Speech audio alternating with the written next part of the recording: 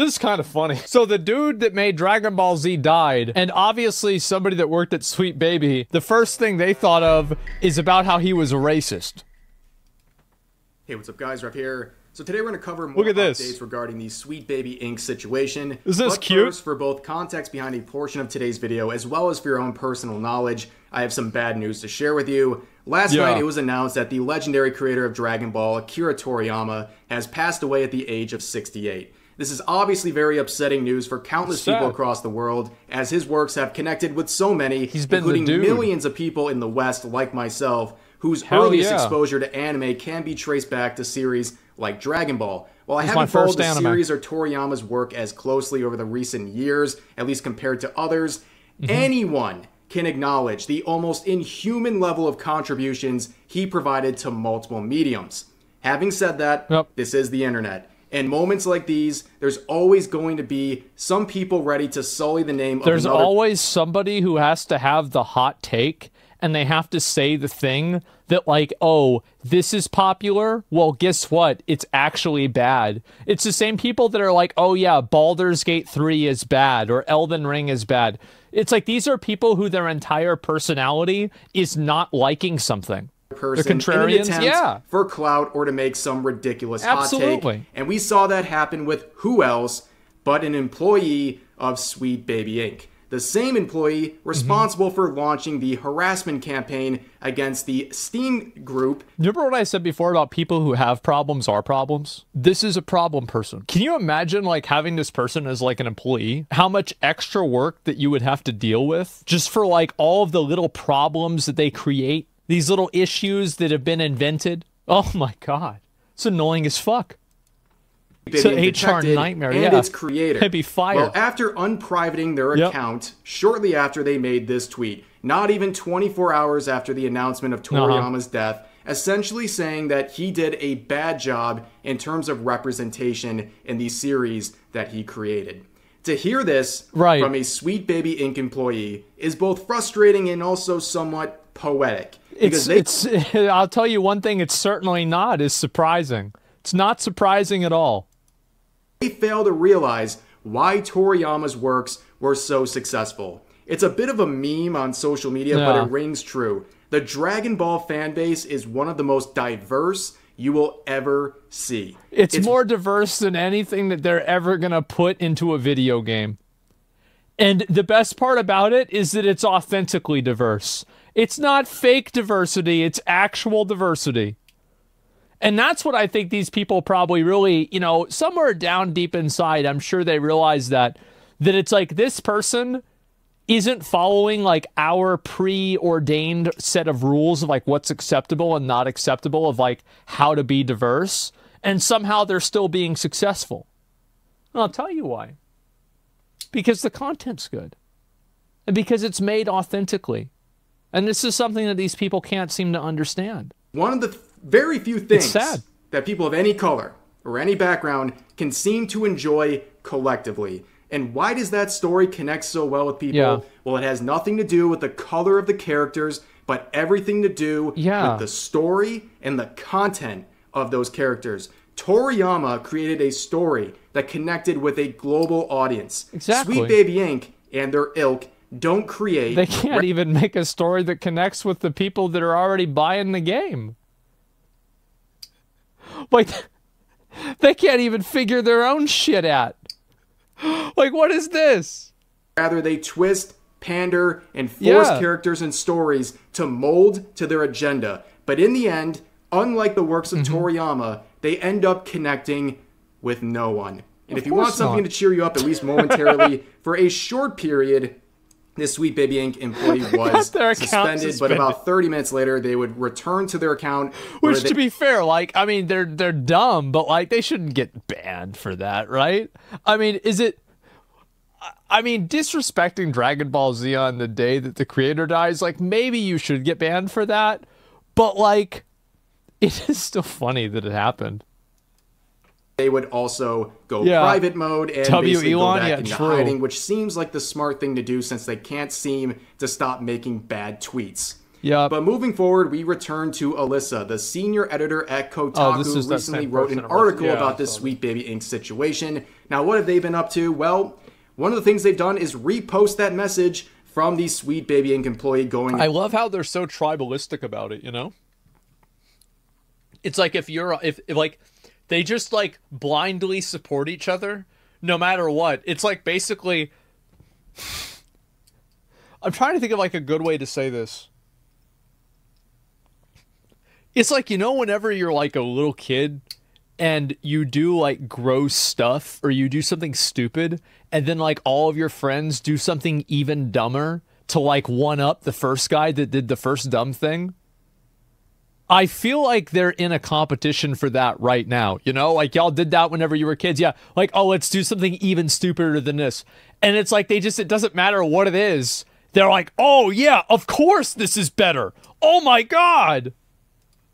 After Toriyama showing support for Elmer's that message. Glue, yeah. And also, as we have continued, yesterday we went over the article that she posted about the Sweet Baby Inc. situation, and one of the big problems is that in the replies to that tweet sharing the article, she said, you can't be racist against white people. Bro, I love community notes, man.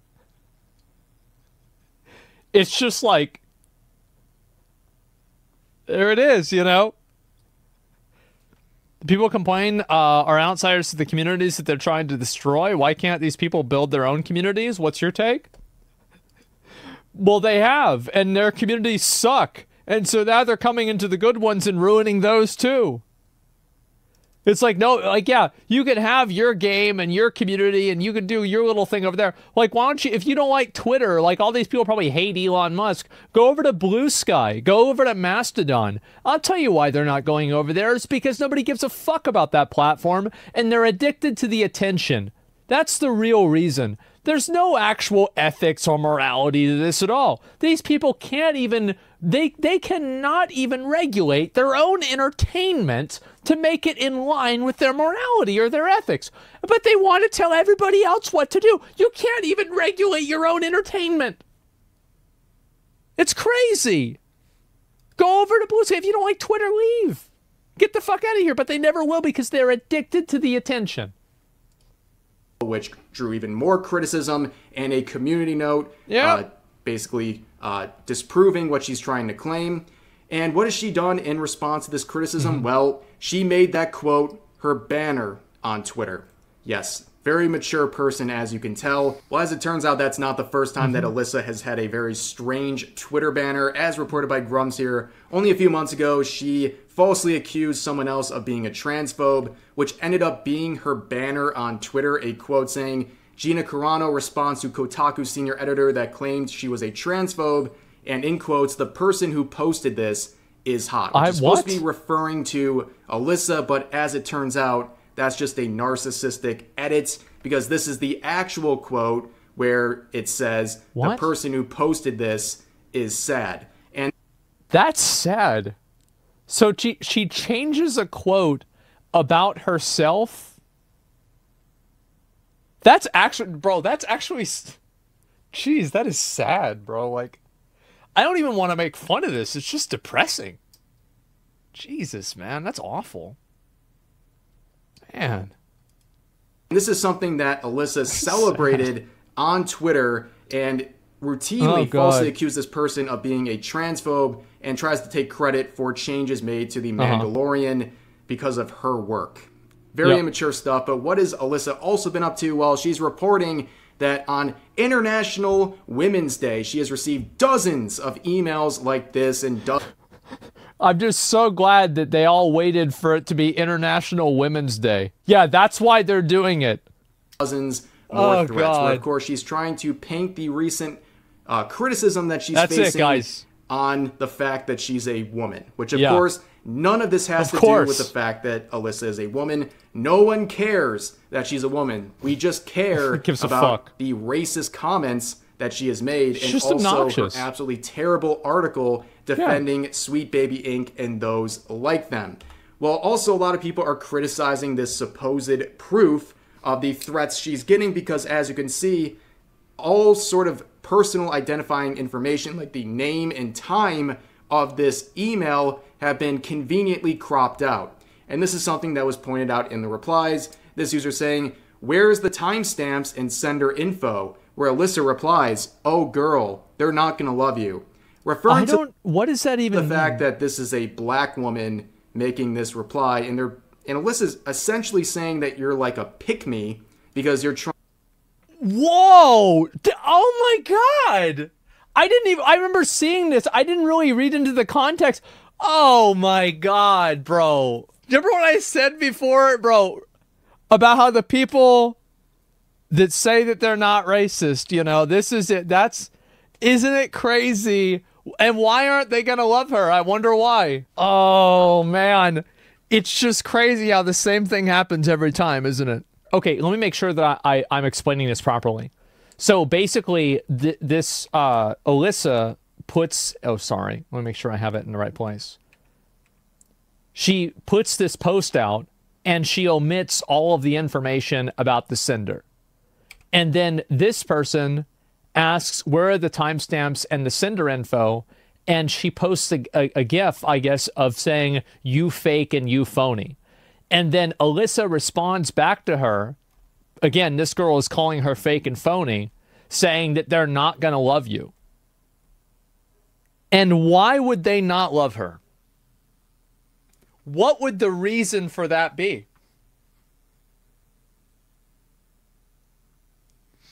I got an idea.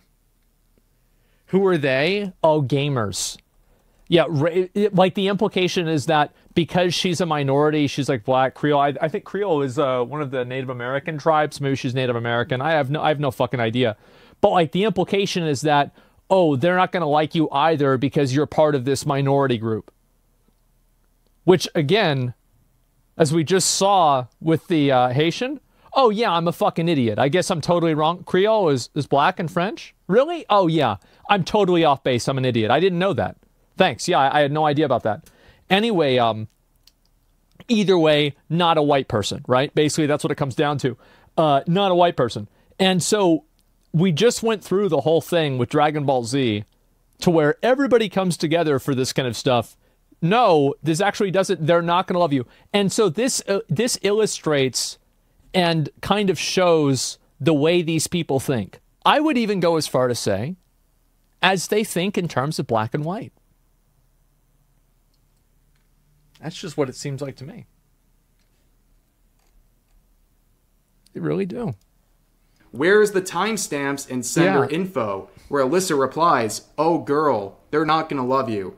Referring to the fact that this is a black woman making this reply, and Alyssa's essentially saying that you're like a pick-me because you're trying to question her proof of these supposed death threats.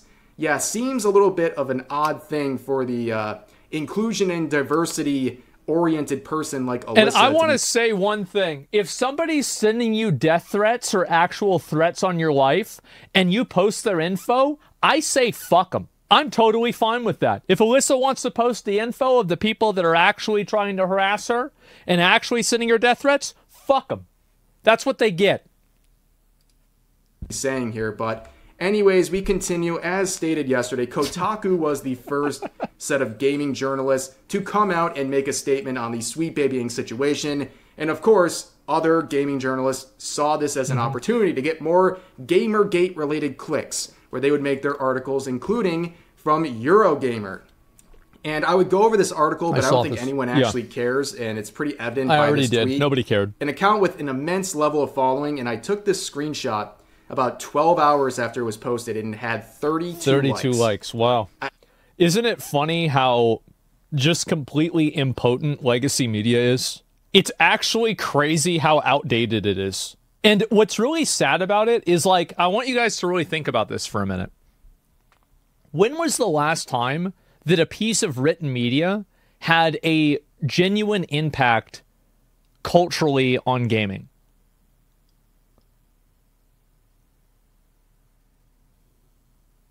Like 2012? That's really bad, isn't it? Written media, I can't even read. Yeah, that's why you're here. Not in this decade. Did Diablo 4 patch notes? Ooh. Nintendo Power, yeah. And so it was such a long time ago. And I actually think that Like, I personally think that written media is one of the best ways to transmit information. I think it's better than video. I think it's better than tweets, obviously. I think long-form written media is the pinnacle of communication of ideas. And it's very disappointing that seemingly nobody is able to capitalize on that. I just don't think anyone cares about Eurogamer, to be honest with you. But a lot of people were talking about PC Gamer and their attempt to smear everyone criticizing Sweet Baby Inc. And I think the whole article can be summed up by this completely disingenuous section right here. It says, the situation grew in scale as some Sweet Baby employees, frustrated at the idea of a curated list specifically made to avoid games they had worked on, acknowledged the group on social media. While the tweet has been removed, acknowledge the group. This is why nobody trusts media. It's because they lie. Stop lying and people will respect you. Just stop making things up. Like, why is this such a problem? Just stop making up lies. What are you doing? Just tell the story the way it is and that's it. Like, why is this a personal investment? An employee also discovered and shared the group's curator's Twitter account. And of course, they don't mention what was said in that set of tweets. One employee also discovered and shared the group curator's Twitter account. This is what the problem is they're just lying. Like, they're misrepresenting the situation. It's so blatantly obvious to anybody who's paying attention to it, even half paying attention to it, that they're completely misrepresenting the situation and hoping that stupid people that still read their news site aren't going to have any other frame of reference to base their opinion on. This is clearly not what happened. It's painful. Yeah, it's like, what you need to understand is that this is one perspective that I've always had with like any media, is that unless I trust the person who's writing the media, I assume that everything that's written is some form of a lie. I assume that with everything, because whenever I read articles about things that I know a lot about, I always see tremendous inconsistencies in all of those articles. So I logically assume that those inconsistencies also span to things that I'm not educated about as much, and those inconsistencies are just as bad everywhere else. It's just that I don't have the contextual knowledge to be able to see them. And they don't show it. Well, here's what those tweets were. Yeah, they were targeted harassment. They were. That likely were the reason that this account got in trouble, where they directed their followers to falsely report and harass this Steam group as well as its creator. But when you look at the author of this PC Gamer article, doesn't it all just add up? And you know what? Maybe I'm just being a completely ridiculous person, but like, why do these people point out that like they're pansexual in their Twitter bio? Like, is this a dating website or something? Like, why is this relevant to anything? Why do I need to know this about you? I don't care, and a lot of people don't care, but it's just kind of goofy. Like I said, it's like, what is this, a dating service or something? It's very strange. But moving forward, that wasn't the only person in the industry who was coming out to defend everyone involved with this situation. We have this individual saying that they are super excited to announce that they are now the lead narrative designer and working on the Black Panther game. Interesting. Very, very interesting. Well, what do they have to say about this situation? Well, they come out and say, side note, you guys do know that community notes can be added by anyone, right? I can add a community note to this post right now saying this screenshot isn't real and it can be seen by literally everyone. No, that's not how the community note functions. You have to get upvotes in order to be actually passed. Yeah, it has to be approved by a consensus of people. If that's true, why didn't you do it? To prove that it's true. I wonder why. And the note to be made public. No updates, yeah. They're not getting any updates. Note, but that doesn't mean it's going to get approved. And in this case, this note got approved, and here we are multiple days later, and it's still up. Despite, I'm sure, many people in this reporting circle and here crying about it. Downvote exactly. that community note. But it's very telling to see another member of the industry get upset about this note. And going forward, this relates a lot to another game writer, the narrative director on the Wolverine game that is upcoming. We talked about this individual. By the way, didn't a Wolverine game get leaked and it was terrible? It did, right? Yeah. So it's not really good, is it? In my previous video, because they supported another game designer. That was the movie? Really? This is a person who in one of the replies of this game, this narrative writer replied saying, you can't be racist to whites, period. where, of course, this Of game course. writer, Mary Kenny, would like that tweet. Well, their Naturally. support has continued. Since then, they have retweeted this absolute... As I said, bro, it's like whenever you were kids and everybody gets together and they try to one-up each other with being stupid. It's like, oh, you think you can be stupid? Well, look what I could do. That's nothing. This isn't even my final form. Stinker from Osama, where it says, racism is systematic oppression by definition, with a Merriam-Webster dictionary link right here. White people are not systematically oppressed. Racism is systematic oppression by definition.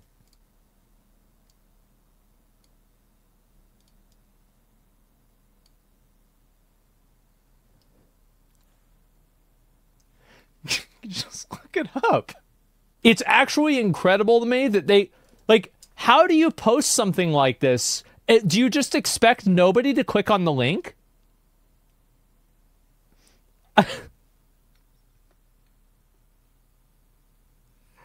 It's just so sad.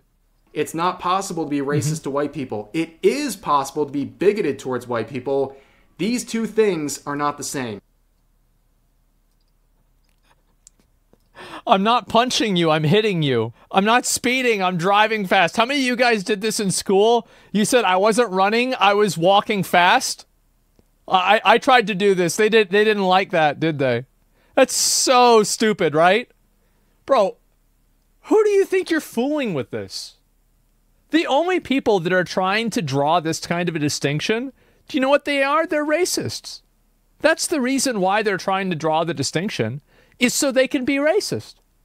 Is that they have a tier list of bad behavior and they think that being racist is worse than being bigoted. So it's okay to be bigoted, but not racist. So that's why it's okay to... It's so stupid and self-serving.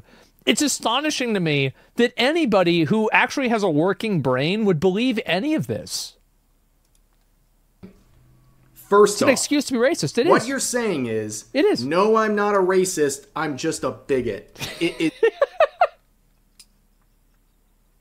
Who are these people? What you want to go with? Is that your final answer on this situation? It's so embarrassing. But as people have pointed out, it's like this guy didn't even click on the link that he shared. Because if you go into the first definition, it includes one that You know, like the main definition of it? It's like, how do you not think of that? Capture white people as well. And if you look at other definitions of racism, even if you plug it into Google, you will get other definitions from Oxford, for example. They're all that the clearly same. include white people as a target of racism. It's just an embarrassing tweet, and it's something that Mary Kenny has shared. And once again, like many of these other people involved, has gone private. And like I pointed out in my... Good. You go and talk your shit. You go put your opinion out there in a public space, and then people don't like it. Yeah, if you can't stand the heat, get out of the kitchen. Get the fuck out. Like, yeah, that's right. If you put stupid fucking opinions out there, you're obnoxious and rude, and then people don't like it, you're not a victim whenever people say, you're obnoxious, stop talking, shut the fuck up. Jesus Christ, this is so pathetic. Previous video, going private. Aren't you a bit concerned that the narrative writer or narrative director for Wolverine has such a hatred towards white people, and yet the main character of that game is a white person? Isn't that concerning about the quality of that game? That somehow their beliefs are going to bleed over into their work? It seems like a very likely... Of course these people's beliefs are going to bleed over into their work. Duh. Yeah, of course that's what happens. That's what happens with all kinds of media.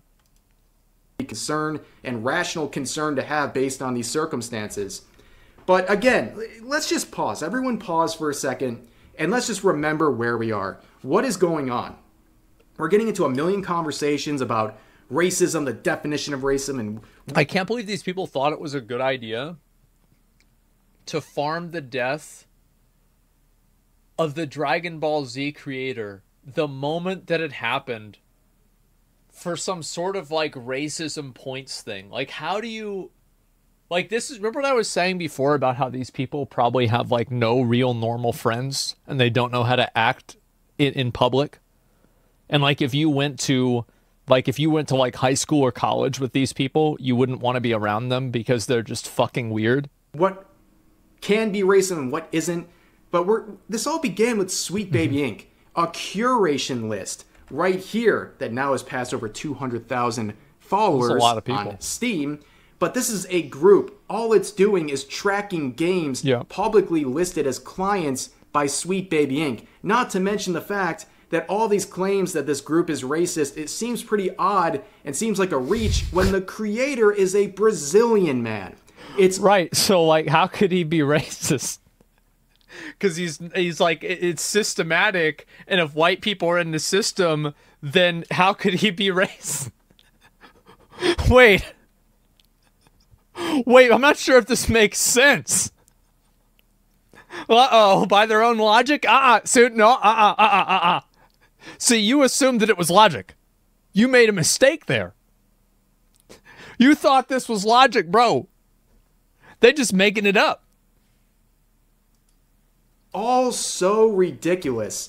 Yep. And we reported this yesterday that there is a movement going around. There's a big concern that a lot of reports were being made against this Steam group, and some people were concerned that it might get taken down. And this was something that was directly addressed on stream by the creator of the Steam group, Cabrutus. And as you can see, it was a pretty dire situation there for a moment. I have received a warning on Steam that if I don't take actions on resolving the report, the group could be taken down. So I mean, I have all my moderators that looking into it right now. What do I need to do? I need to resolve the reports, every single one of them. There are more than 1,000 of them. So yeah, all my moderators are working on them right now. Problem is, Steam is kind of bugging, so there are some reports that they are solving that they cannot delete. Well, ladies and gentlemen, I'm happy there's probably bad actors and stuff like that in any group. It's the same as anything. I mean, share with you this message from Cabrutus stating, "It is with great pride that I say based Valve. Thank you, Valve Software, for respecting your players' freedom of choice." And of course, here's a message from Steam saying, "Hi, no worries. We'll be glad to assist you because we have provided all of the information we have for your issue. I'm closing this help request. If you have an unrelated issue, please open a new help request and we will be happy to help." So it looks like Steam support has come through. Now, I'm not exactly exonerating Valve forever. They have plenty of other things that they need to do better. But in this case, I have to say I'm very delightfully impressed with the way that they handled the situation. And all I can say is good on them for sticking up for gamers. And as Cabrutus says, the player's freedom of choice. We should be informed on what games companies like Sweet Baby Inc. are working on. That is not hurting anyone. It's simply informing a potential customer. That's why they don't want you to do it in a game that they might have interest in obtaining. Absolutely. But overall, that's where we're at with the situation for now. I'm sure it's going to continue. Now, what is the solution to avoid Gamergate 2.0 or the ongoing Gamergate, since it really never ended, since these people have been doing this stuff behind the scenes this whole time? But anyways, how does this stop? Well, I think it stops. You want this to go away, stop buying the products. This is my advice, okay? You have to stop giving people your money, and if you stop giving them your money, then things will immediately change. So I'd like to use Throne and Liberty as an example. Throne and Liberty had a beta test, and NCSoft lost 10% of their stock because of how bad the beta test was. Somehow, miraculously, by some sort of divine intervention, within 1 month, the entire combat system was changed. How did that happen? It must have been magic. In Shadowlands, at the beginning of the expansion, the lead guy for World of Warcraft, I'm not going to get into specifics, we all know Ian. Ian said that it would be impossible to allow players to change their covenants whenever they wanted. And it would also be impossible to just let people change their conduits whenever they wanted. These were little systems in the game that gave you different advantages, and people wanted to be able to change them whenever they wanted. And they were so adamant about that. They said, if we change this, is our game truly an RPG anymore? And so, people quit the game. And after enough people quit the game, somehow they figured out a way to fix it, and they changed it, and it was no problem. It was crazy how fast it happened, too, because it was only like maybe a couple of months after there was a massive exodus away from the game. Then everybody was like, oh, wow, wait, we're actually losing players? Now we're going to change our behavior. Because the truth is that these companies will do whatever will make them money. They don't have any values. They don't have any morals. They don't have any ethics. They don't have any principles. They only exist to eat and make money. And if you don't give them their money, they'll do what you want. Because that's the only thing that they care about. So if you want this stuff to change, stop giving them money. And it will change overnight. By simply taking accountability. All Sweet Baby Inc. has to do is come out and say, these statements by our employees are not good, we don't stand by them, and we're going to punish them, let them go, whatever. And then just move on. I don't want to see, like, should this person lose their job because of that? I don't know, maybe, maybe not. Like, it's hard to say, like, starting a harassment campaign. Like, I don't think that really... Like, I don't generally like seeing people, like, lose their job or get fired for things that they say on social media. Like, you know, starting a hate brigade against somebody is, like, kind of different because they're also, like, it's complicated, right? There's a lot of nuance to this one. So, like, maybe I would probably, if I thought about this long enough, I could probably arrive at the same position that you guys feel. But overall, it's something that I instinctively kind of try to stay away from because I find that to be problematic. However, these people also would do that to you. And I think this is very important to keep in mind. I don't think that you should ever try to hold or, like, if people would do something bad to you, then you should never feel bad doing it to them. Don't ever hold yourself accountable to some higher degree of morality. This is a massive mistake that bad actors will use to their advantage and take advantage of in order to trick you and to have you go easier on them. Always go as far as you can with this stuff. Always do it. And if they're trying to get you shut down and you don't agree with having somebody shut down, you should do the exact same thing. Because if you don't do it, they'll do it to you. Never take the high road. Yes, I have no problem going on the high road, but if somebody meets you on the low road, you have to meet them there. You can't high road people. If they're taking the low road, you have to meet them there. And these gaming journalists stop making articles.